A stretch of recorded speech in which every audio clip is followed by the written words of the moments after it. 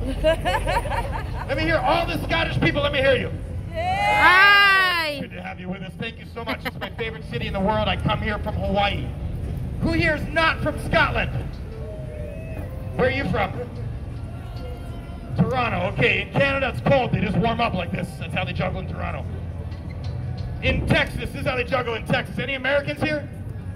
Just fire your guns in the air. It goes like this in Texas. Yeehaw! Go. Okay, you don't all have to clap. It's okay. You don't have to clap for every trick. It's fine. This is how they juggle in Amsterdam. Puff and pass, baby. You might have seen this one. This is how they do it in China. Hiya! Hiya. Yeah. And no one's laughing. Everyone thinks I'm racist.